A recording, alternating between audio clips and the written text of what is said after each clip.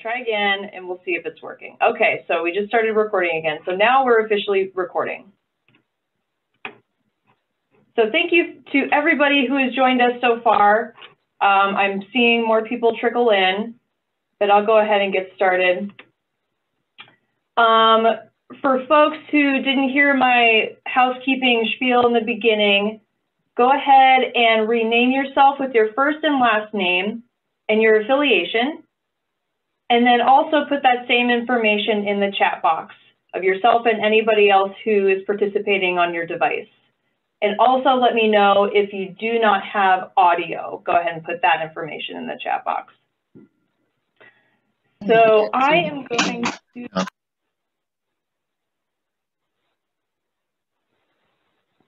Okay, I am going to go ahead and share my screen.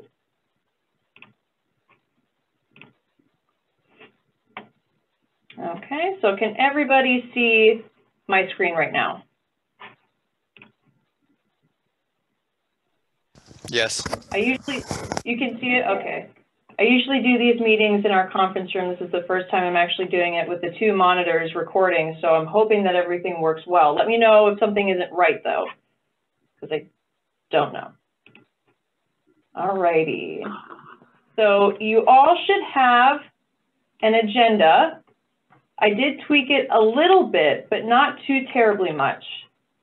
So the agenda looks like this, and it will just mirror what our presentation is today, just like our previous meeting. So if you don't have it in front of you, do not worry. So the purpose of today's meeting is to discuss Draft 1 and to talk about peer group updates that we have. We do have some news about some peer groups, so hang tight for that. We're also going to be planning for the next steps of our planning phase for this CAP. So the biggest piece that I wanted to talk about was talking about Draft 1, which is, fingers crossed, going to be submitted today to DEP to go through their CAS model so that we can get some kind of estimation of what our load reductions are based on what we've culminated so far. So that should take about a week and a half. So from there, we'll be able to really calibrate what our next steps are for our projects after that point. So it's a big milestone for our project. I'm very pleased with where it's at right now. We also are going to be using the pull function today. So the pull function is pretty easy. It's a lot easier than doing the reactions function like I was trying last month. With the pull function, I have 2 questions that I'll ask you, and it doesn't really give you an option to do anything but answer the questions. It's very self-explanatory. It's the question and then the answers that you can choose, and then you just click it and submit it and it's done. And then I see the results on my end. So just know that that's going to come up. I have the questions in your agenda that I'll be asking. So if you don't see it or you're not really sure how to answer the questions, just refer back to your agenda and either email me your answers or put them in the chat box, whichever works best for you, because I am interested in hearing your responses.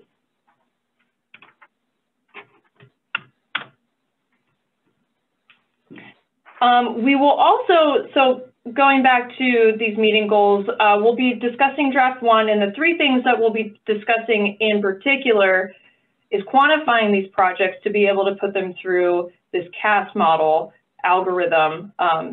So essentially, you need to have a numeric value attached to whatever project we have on deck for our CAP. We can also talk about leveraging resources. I'm less concerned about the monetary resources and more interested in figuring out how do we leverage technical resources for these projects. I'd also like to talk about how do we solidify partnerships so that we do have a sustainable model for implementation as we move forward with this plan, because as we know, this is more so programmatic. These are programmatic changes that we're making. And so we have to make sure that we have some kind of structure for these partnerships that we are either creating or solidifying so that it's just easy moving forward with these projects. So those are big things that I wanted to talk about today. So meeting agenda, these updates, draft 1 planning, and then we can talk about any questions or concerns you have. This is really open-ended. If you have questions or concerns about the how the projects go into the model, how we move forward with our process, open-ended, please feel free. And then we can talk more about specifically next steps that we'll be doing. So, okay. So updates, our resources peer group will be absorbed into the other peer groups. You should have gotten an email from me recently about what different peer groups the folks that were in the resources peer group will be absorbed into. I have heard back from a few of you about wanting to adjust which peer groups I just kind of assigned you in based either randomly or based on what kind of interests or skills you've had that you've let me know about from previous meetings. So let me know if you are able to attend the ones that I did send to you. You should be getting future notices in invitations, just updating the stakeholder lists for those emails. So let me know. But just know that from here on out, that resources peer group will be dissolved. We can always come back to it, but for now, that's going to be our strategy. Also, we have a newsletter. Our first newsletter came out last month, and that is on the website. It's just a PDF document, 2 pages. It's not too big. It's not going to crash your computer if you open it. So another newsletter will be coming out at the end of this month. So tomorrow is our time frame for getting that out. And keep an eye out for those. It essentially has updates to the CAP, interesting things going on in the area around water quality and load reductions. We have highlights for different BMPs going on in the area. And it also highlights some pretty neat cartography that we were able to develop that's related to CAP projects that we'll be doing. So it's pretty cool. I'm proud of it. So check it out on the website when you get a chance. I'm pretty proud of it. So just so you know. So let's move on to draft 1 planning. I have our culminated list of projects that I'm going to pop up here. Can everybody see that document? Yes. Okay, great. So what I wanted to do was talk a bit about those things that we were discussing earlier. How do we quantify these projects? How do we leverage resources? How do we solidify partnerships? These are things that I want us to think about. Specifically, I want to look at quantifying projects. I sent this out to you last week, maybe 2 weeks ago. It has changed a bit since, but structurally everything is basically the same. So it may look a little bit different than the version that you have in your emails. What I want to do is open the floor up to see if there's anything that you all wanted to talk about first. I have 1, 2, 3, 4, 5 projects that I can pick to talk about because I think that there's some projects here that are very multidimensional and we could definitely talk a long time about them, but I wanted to open up the floor and see if you all had anything that you wanted to bring up first. So quantifying the projects, things like additional acres by certain dates, linear feet. So quantifying the projects, how do we leverage resources effectively? How do we solidify partnerships? Anything that you'd like to bring up?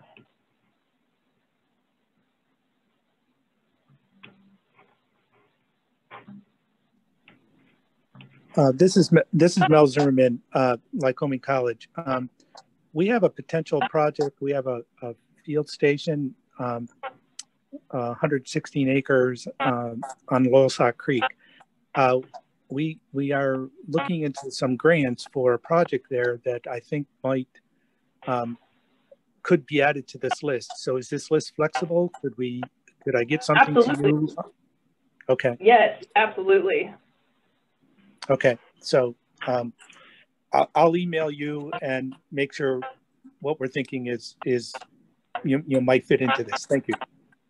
Excellent. Thank you so much, Mel. I appreciate it. I'll look out for that email.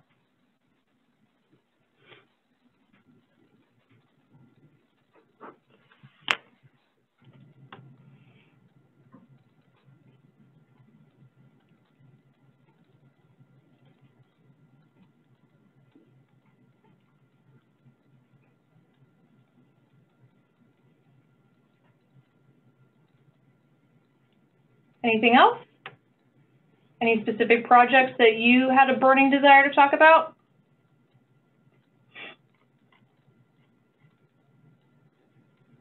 If not, I will bring up the ones that I had pre-selected.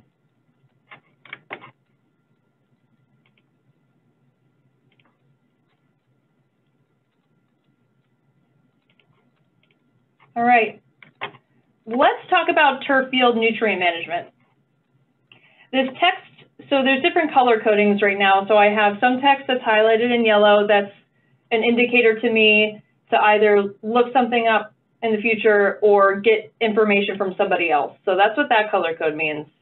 The blue text is information that I used from Center County's CAP document that I thought could easily be applicable for our CAP. So that's just why this text is in blue. It's just from Center County's CAP document.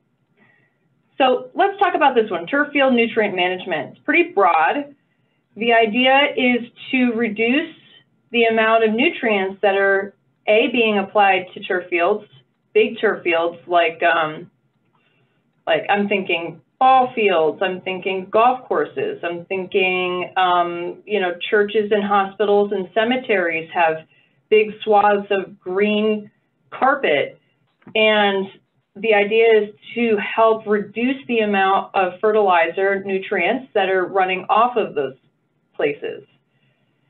So how do we quantify this? What's a goal that we can look for?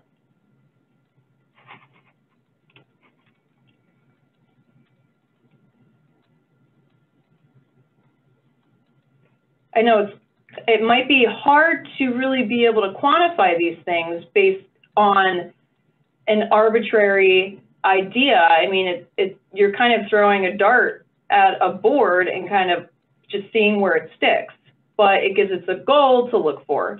It's also hard because we don't have a grant in front of us that gives us specific metrics that we'll be using.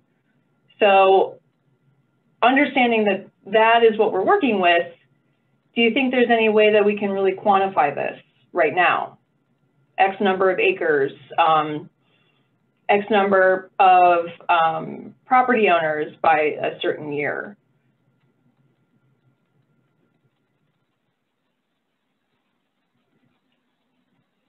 Or how do we leverage partnerships or get resources for this particular project?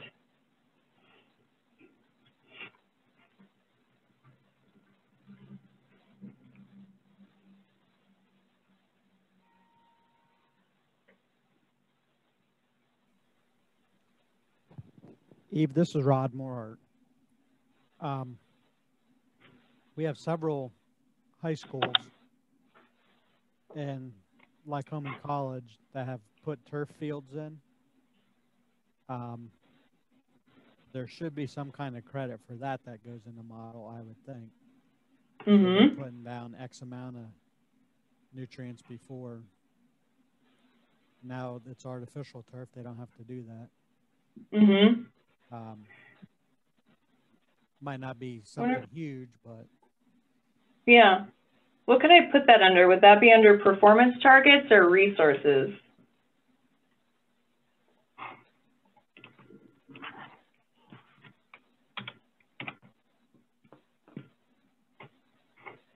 maybe I'll put it under performance targets.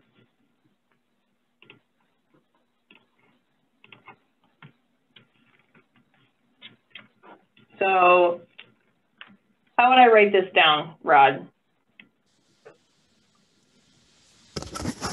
Maybe quantify artificial turf acres or something like that. I don't know. Nope, that's helpful. We'll need mapping for that, some kind of data.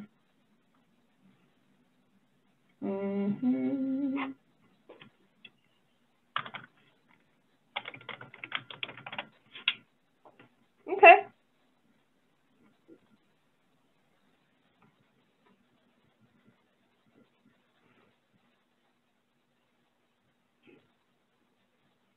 What else? What other resources do we have available for something like this? Or partnerships? How do we get this on the ground?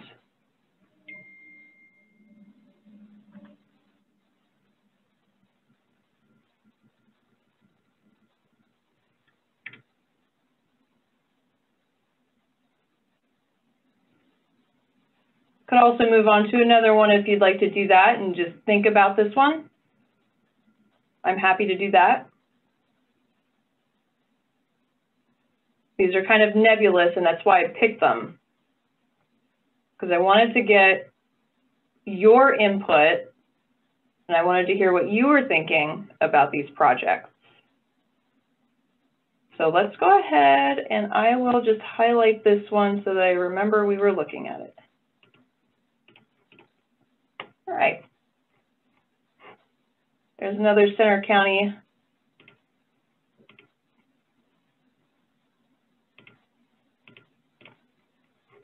Public-private farm BMP sponsorship program.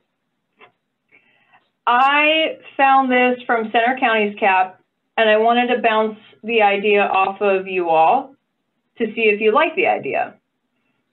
So use the REAP program to leverage funding, sponsor farmers who perform BMPs, and pay them cash from tax rebates that corporations receive from funding the program. What do you think about this one? Do you have any experience with this? Do you know anything about it? Do you like the idea?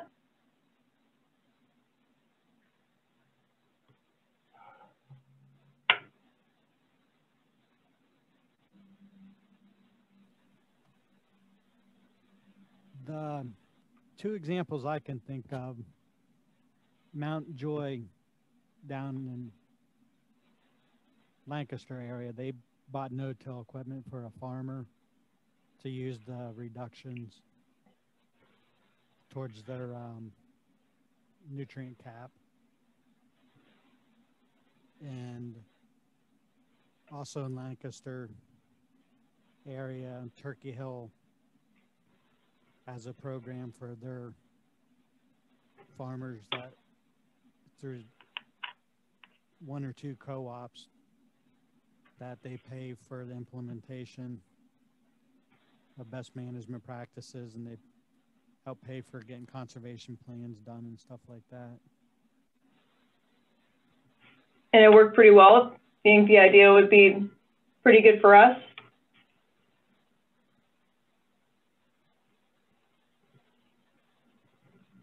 Or is it completely off the mark? You have to find a company that would be interested in doing something. Right. Mm-hmm. Like our treatment plants are all to the point where they're not buying nitrogen credits. I don't know if they buy phosphorus credits. So the Mount Joy thing probably doesn't apply here. Mm-hmm. But we don't have a big ag industry Mm-hmm. here.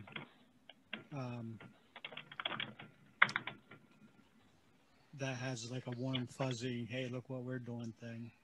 We have Wengers, but I don't think they have any way to gain by like, hey, all our wheat is no-till or conservation tillage, where Turkey Oak is like, hey, we have healthier cows because they're not hanging out in slop. Mm-hmm. So do you think it would be something that may not be quite as successful in our area? Like, I can't think of any logical partners right off the top of my head, but okay. I wouldn't say it would never happen. Mm-hmm. You just never know. Yeah. Yeah. Shannon, this is Bill Burdett. It's either at the Conservation District office or NCRS out at the county farm. They have one or two seed drills that they'll lend out to farmers, cabins, so that the seed drill idea already exists.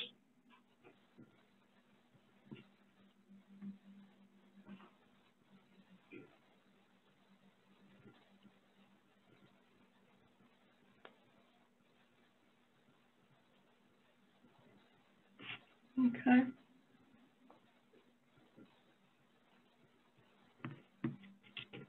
Anyone else?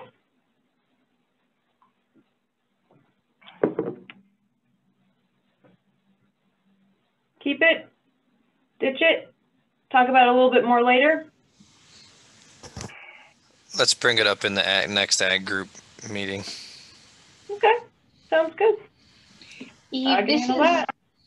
This is Jackie Kerstetter.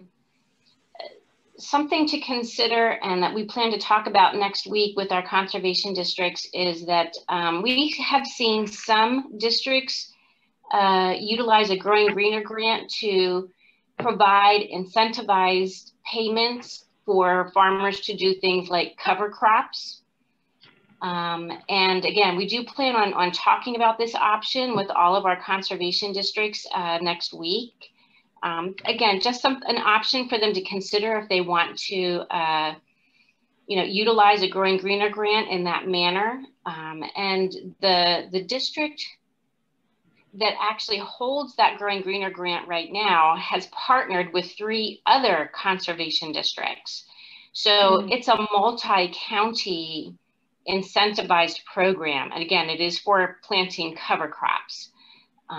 Columbia County is the sponsor of that grant, and they do have a brochure out to provide information to their farmers about the program. If you'd be interested in taking a look at it, I could probably share it with you. Yes, please. So just, again, this isn't a REAP type of program, which you do have listed in your spreadsheet there, but it's another option for you to consider. Gotcha. Okay, that's helpful. Thank you. You're welcome. I think what Center County, what you're referring to here in this program would be somebody like Blaze Alexander wants tax credits. So then they will pay for BMPs on the farm. The farmer gets the tax credits, who in turn gives them to Blaze for him to use. So Blaze gets tax credits, the farmer gets paid for their practices. That's what this is. So it would be a matter of finding someone like Blaze or some other larger business people that could throw out money for practices and then wait for tax credits to come in. That's what this program is. So it would take a little bit of digging and hobnobbing with the wealthier business owners, but it's a possibility here. I haven't really heard of many examples of this happening. I know there's a way to get a bank involved, and basically the bank will float the loan, so to speak, but then the bank gets so they pay out for all the practices, but then the bank retains all the tax credits in the end. So it's out there. I just don't know details of how this works. Gotcha. So it might be a situation where we would be doing a lot of research and a lot of lifting for maybe not a substantial return within the next 5 years. It could be on individual farms, if we're talking about, it could be substantial amount of money, and it'd be another tool, another way to get some projects done. Because maybe the farmer doesn't have the ability to spend all that money up front and wait for tax credits themselves, but some corporate business might. Gotcha. Okay. So we can look into it a little bit further. Okay. All right, let's move on. Oh, I'm going to highlight this.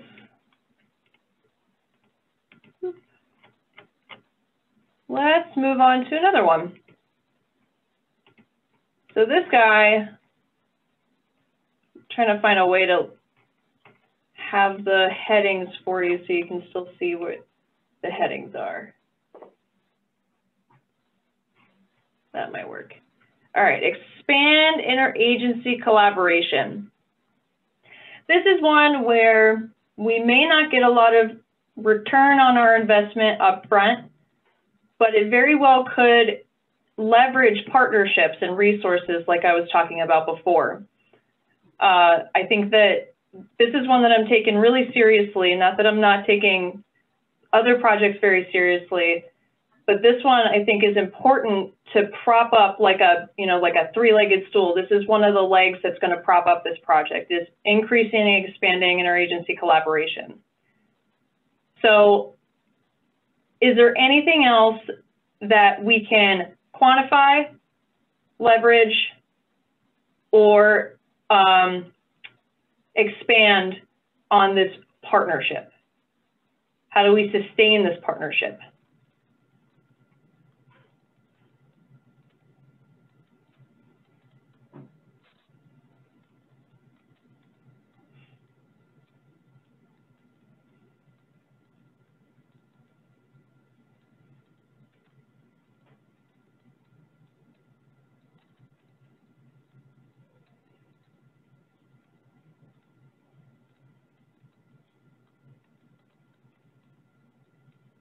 Is there a way to quantify this? Have a lot of partners in there.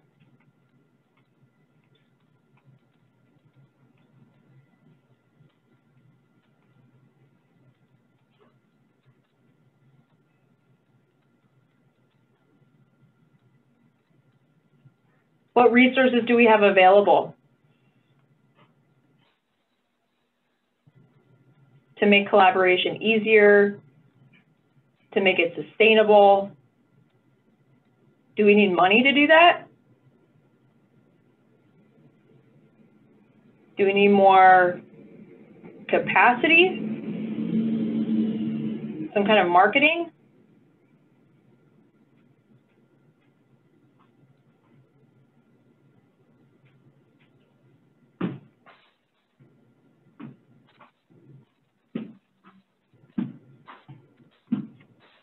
Do we want more meetings?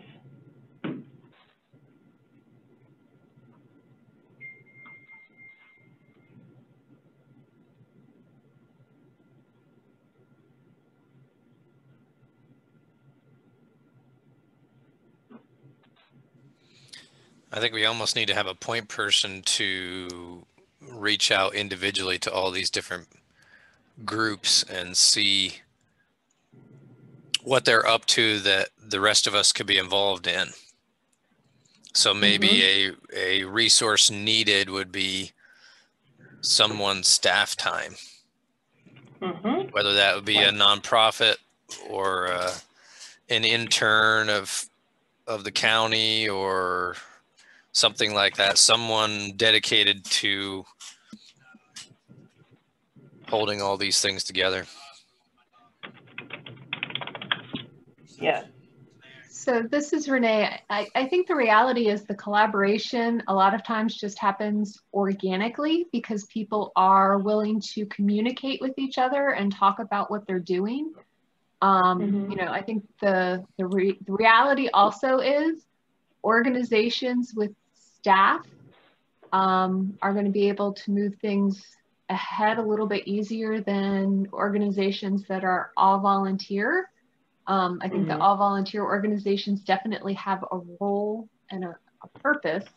But I think a lot of all-volunteer organizations right now are struggling to find people who are willing to serve as board members, and then to have the skills and the expertise and the connection, as well as just the time.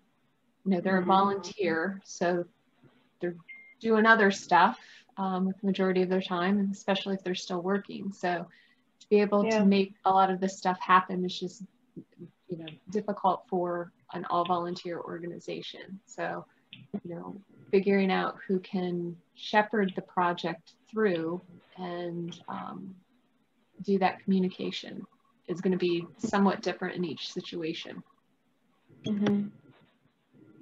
Thank you. That's helpful.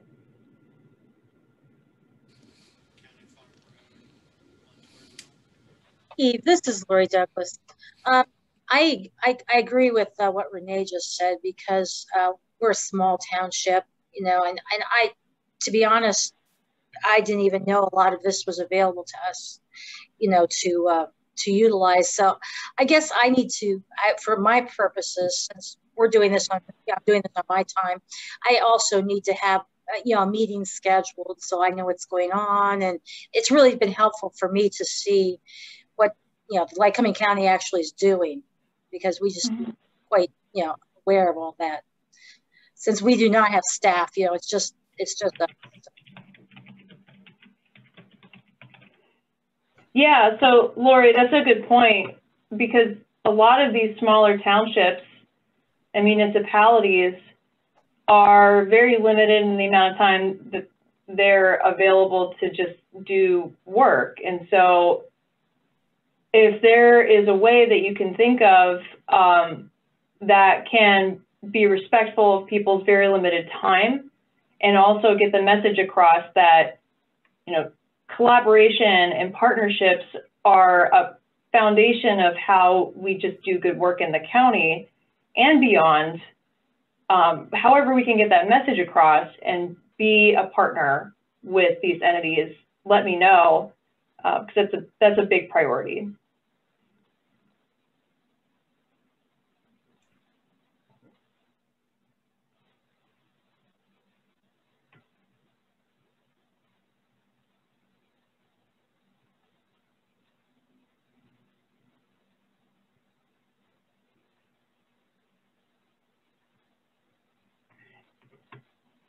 Does anyone have any ideas about ways to streamline permit processes? That was something that lots of folks brought up. People are frustrated by duplicative work, and they want to streamline permitting processes. What kind of advice do you have, or ideas do you have for that specific work?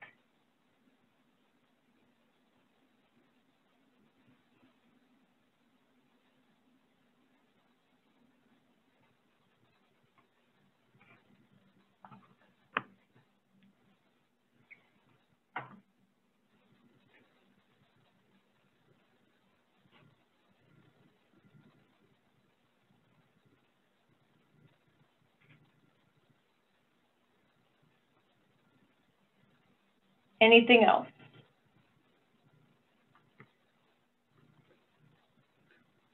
I can move on.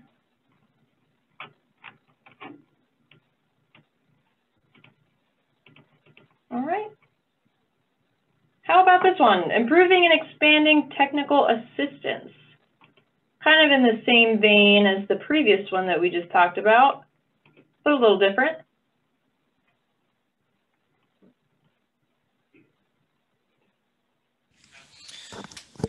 There is an NACD technical assistance grant. I don't know the time frames of that, or I think it's an annual thing for basically for conservation districts to hire people for this kind of thing. Nice.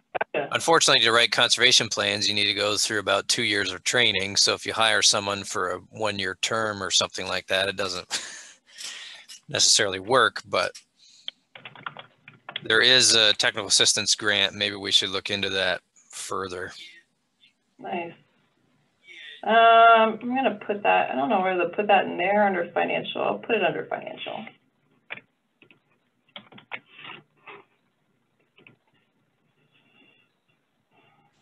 NACD is the National Association of Conservation Districts, in case anyone didn't know that. Yeah, I'll write that out, actually. Probably many of you didn't know that.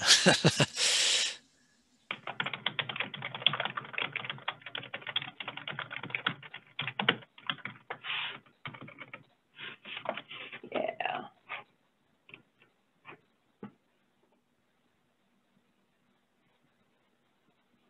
I know we can talk a lot about this one. You got to have something, I know it.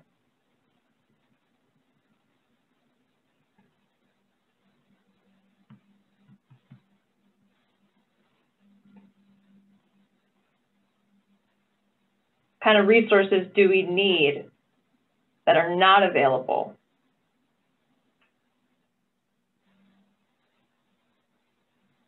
Money. And this could be about anything. This can be technical assistance for helping with permits, helping communities get more trails on the ground, helping landowners build buffers.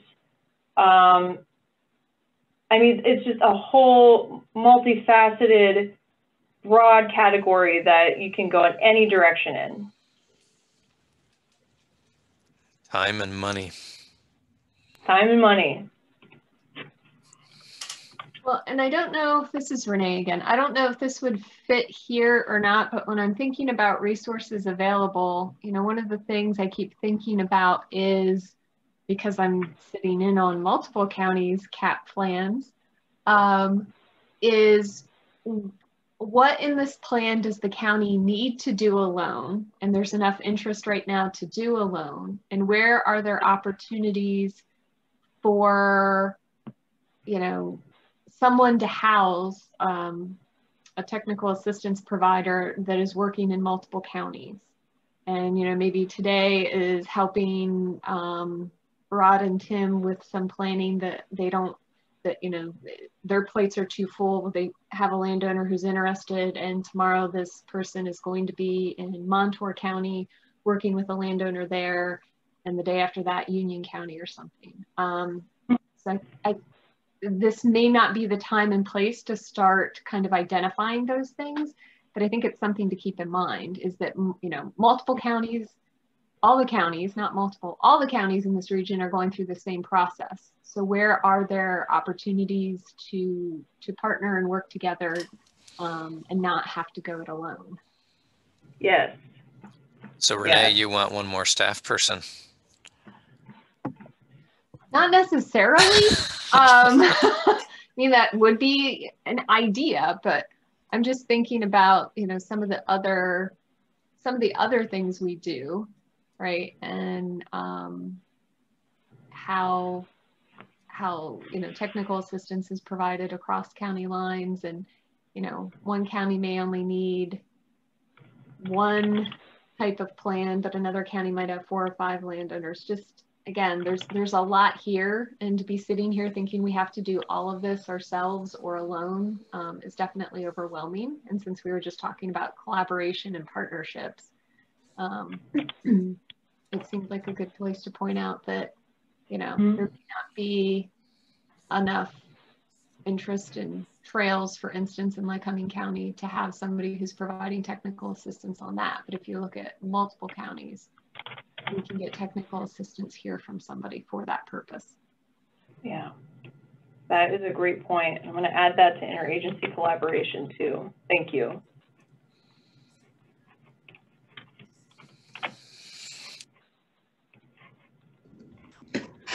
This is Larry Brannick. Just to piggyback on that, if we found a way to provide technical assistance, especially in the stream restoration arena, you could have one person centrally located in a region serving multiple counties, providing assistance in design of projects and also permitting That would be one way to streamline your permitting process, is if you had a resource person that could help people prepare and do a preliminary review of permits. Yes. This is Renee again. To Larry's point, the Fish and Boat Commission has 3 additional stream habitat staff who are funded through EPA, and the purpose of these staff positions is to work on projects to reduce sediment in the Chesapeake Bay. So they can provide design, construction oversight, some permit assistance, because they also review, Fish and Boat also reviews permits, so they can help to a point, and then it becomes a slight conflict of interest. So that would be something that is an existing resource now. Gotcha. Great. They'll review GP1 permits. Correct. They review GP1. I think, don't they get to provide input and comments on other permits that relate to certain levels of streams?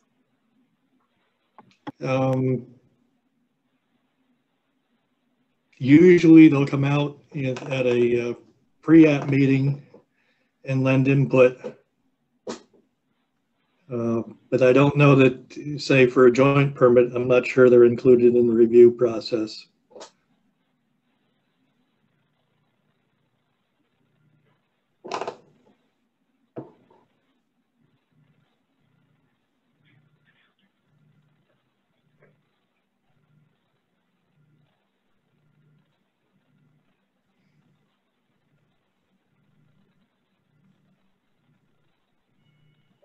Anything else?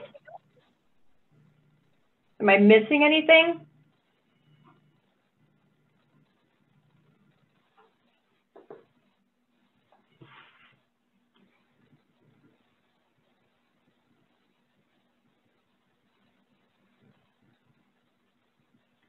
Okay.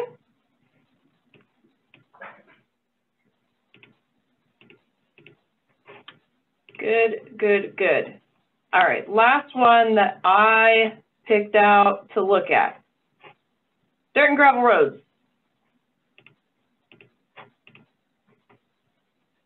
I picked 200 new dirt and gravel road projects by 2025. And then there's the way that the BMP, the best management practice, is quantified. There's various ways you can do it. And I think the linear feet makes a lot of sense. So you can also think in miles as well. What do you think? What ways can we expand this program? What kind of partnerships can we leverage to expand it? How do we make it better? Well, I mean, the funding that the Conservation District receives every year is a set number. And we always have about 3 times the application dollars as the funding we get. So it's, you know, we get somewhere around $500,000, and that includes the staff person's time. And we have, I don't know what it is, $1.5 to $2 million of applications every year. So the biggest limit there is the funding, not the project availability or willing townships or anything like that. Gotcha. You're putting that in the wrong line there. Thank you. And the funding is available, or no, put down 1 row. You're in stormwater impacts from clear cutting as well. Oh, I see what you're saying. The funding is allocated based on how many miles of dirt and gravel road we have and those kind of things. So from, at least from the State Conservation Commission side, we can't increase that. But maybe there's other ways to get funding for projects like that. I mean, I guess maybe. So there's no way to increase the funding that the Conservation District gets. Unless we would apply for outside grants or something like that. But it's a program that is funded based on a formula, and here's what you get every year.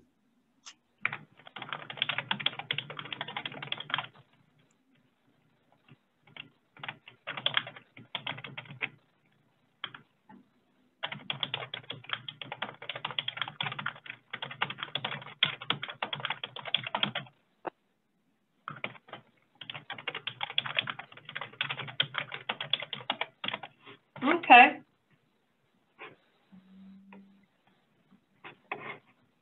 That is helpful.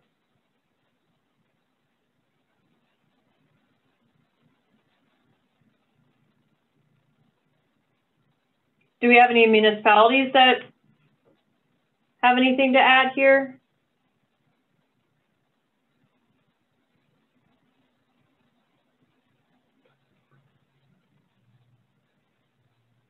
What would make this easier?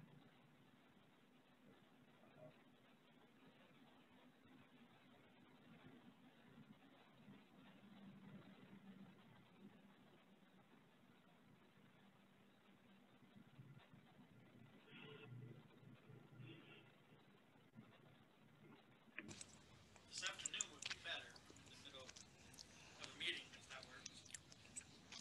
Like many of these, more funding, more staff.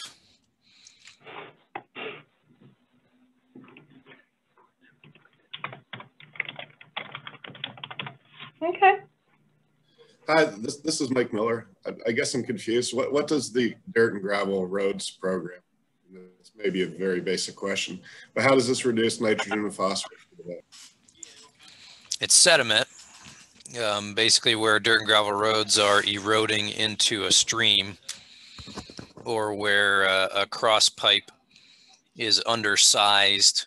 So when the water gets high, it comes out the bottom, gushing like a garden hose and blows everything out for significant stream footage downstream, which is also a sediment issue there. So it's all based on sediment.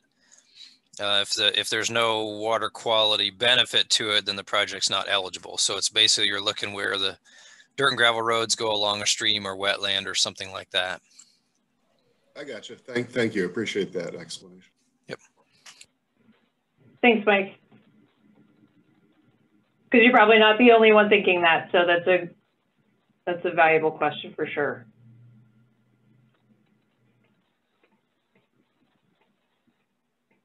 Anything else before we move on?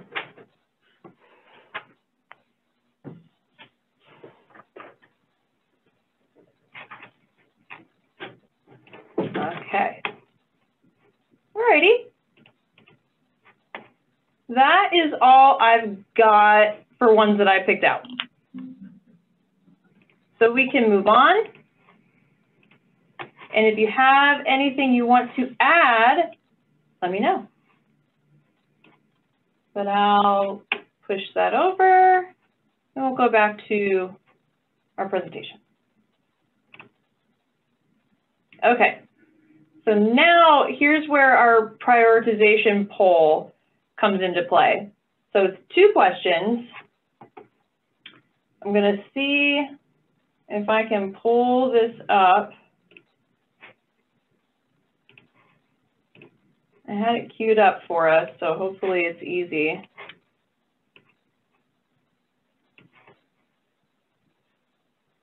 All right. There you go. So you all should see those questions. Number 1, what do you think is the best way to prioritize projects? This is multiple choice. Highest load reduction, lowest cost, most public buy-in, least amount of time it would take to finish, most co-benefits, or something else. Another idea that folks had was to have some kind of scoring sheet for projects where certain qualities a project may have are assigned a numeric value. So that way that it's not really like a black box. So my hope for that would be to kind of remove any kind of subjectivity, and it would just be a score sheet. So if you think that's a good idea, let me know. And if you do respond something else, write your response in the chat function if you don't have audio. If you do have audio and you want to talk about it, feel free. It's an open forum. Let me know what your thoughts are, because this is going to be very important to how we implement these projects. This is Renee again. I clicked something else. I think the best way to prioritize projects is not where you have the most public buy-in, but where you have the most landowner buy-in. And I'm differentiating between that, because the reality is we're going to have to work with private landowners to make a lot of this happen. And if they're not already at a point of go, you know, you need to do the outreach and communication to get them to go, but you need to start where you have the yeses and do the outreach parallel to working on those people that are already at yes. Gotcha. Yeah, that's an important distinction.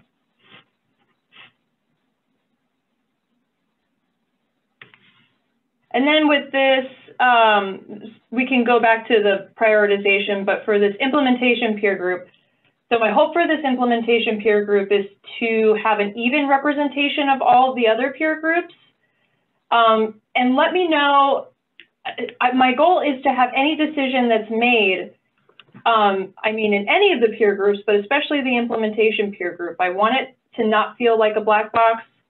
I want to make sure that anything that we talk about or discuss or choose is also discussed with the larger group of stakeholders.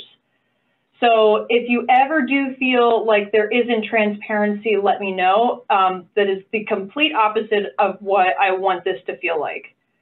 So this is really just a way to get representation from other peer groups into one space to talk about how we implement, what's the time frame, prioritizing projects.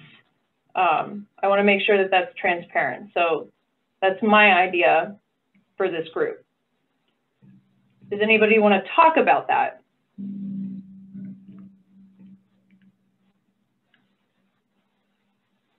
Does anyone have any other ideas?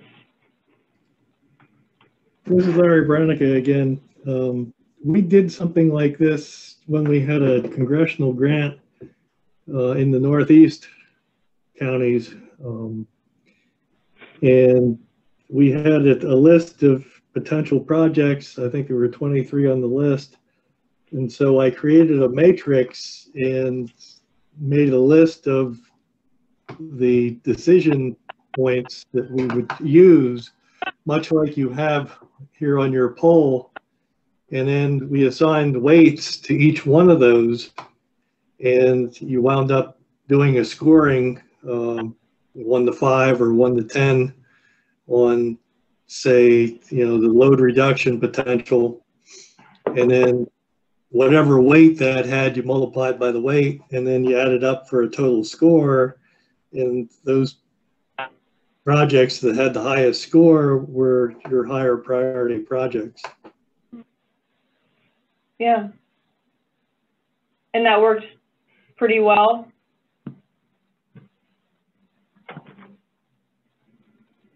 A feeling for which projects we really wanted to do, and those projects did rise to the top of the prioritization. We also had one project that nobody really paid that much attention to that also rose to the top. So it's a way of, it's a project you may not think has that much benefit. It's a way of identifying a hidden project like that. Mm-hmm. I've got 73% who voted. So that's pretty good.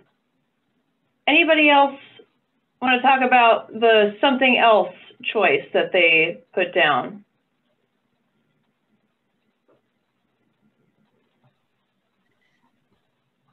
Eve, this is Leslie. Now, I don't know if this would be a good way to go about it, but I was thinking perhaps you might want to start with the projects that would be I guess the easiest, maybe the things that you have the most resources and ideas in line for, and just knock them out. And sometimes that helps a group gain confidence by saying, well, we got these done, and sort of motivates you to move on to the more difficult projects with more obstacles. Yeah, if you see progress quickly and efficiently, it'll make folks feel more motivated to press on as we move on. Because something that I'm aware of is that burnout is real. And I want to make absolutely sure that folks are not getting burnout by this process. And so if we see efficient success early on, I'm hoping that that is a strategy that reduces the possibility of burnout in the future. So, yep, that's a very good point.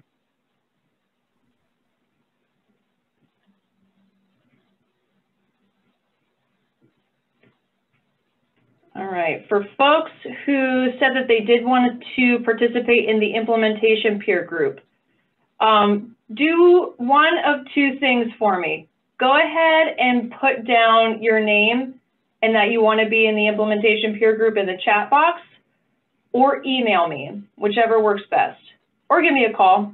So 3 options, whichever is easiest for you. That's great though. I've got 13 people who said they wanted to be in the implementation peer group. I think that's a good size. 76% of folks who responded so far, and we're at 89%.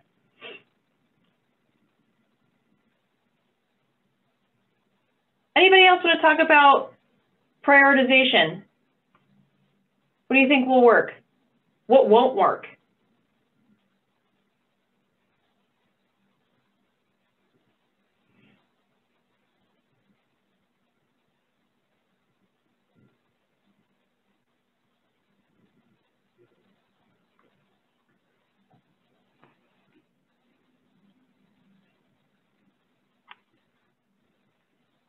I got 89%. I'm stuck on 89%. I'm like an auctioneer. I got one. Let's get one more. Let's get to 90%. One more person. I don't have an auctioneer voice. I regret that now for this very specific circumstance. All right. Going once. Going twice. I'll go ahead and close the poll. All righty. So go ahead and share the results. Lots of folks said highest load reduction. That makes sense. And most co-benefits is the second most responded answer. I am happy to see that, because there's not just one thing. There's just not just one interest. It's a multitude. It's a holistic look at these projects to make sure that we are hitting multiple different benefits in just one project. So I'm happy to see that. And lots of you are interested in the implementation peer group. Great. Does anything surprise you from these answers?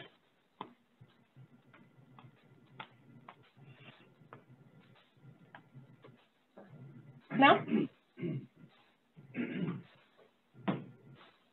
Okay. All right. I'm also going to send this poll out to folks who are not with us today to make sure I get good representation. Because I know not everybody can make these meetings, and that is perfectly fine. So again, let me know if you want to be in the implementation peer group in the chat. Through chat, through email, or give me a call and let me know. All right. What questions or concerns do you have? This can be about anything. This is just open-ended. I want to have a space for you all to talk about things that you have questions about or things that you have concerns about.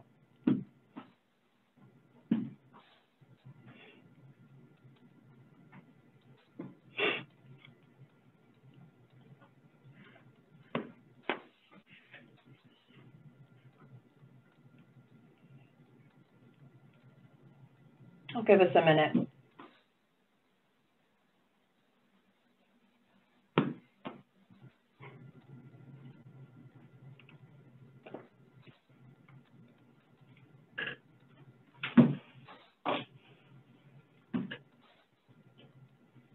You can also put this in the chat if you're more comfortable doing that or if you don't have audio.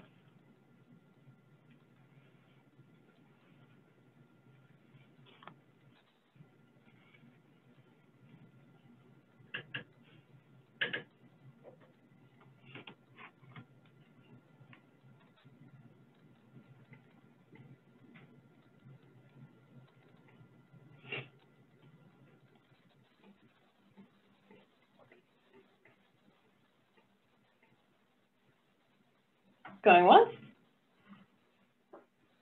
Going twice? Okay. If you have any questions or concerns moving forward, do let me know. I'll reiterate this again. I want to make sure that this is a transparent process and you feel like you are heard and that your concerns are addressed throughout this whole process for years to come, just so you're aware.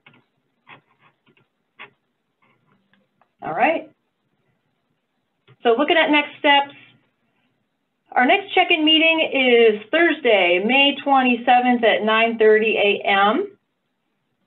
And our implementation peer group, let me back up. So I scheduled all of our peer groups, that skeleton schedule that I talked about, I think it was last month. I set up all of the peer group schedules way in advance. So this is a time slot that has been established for a while.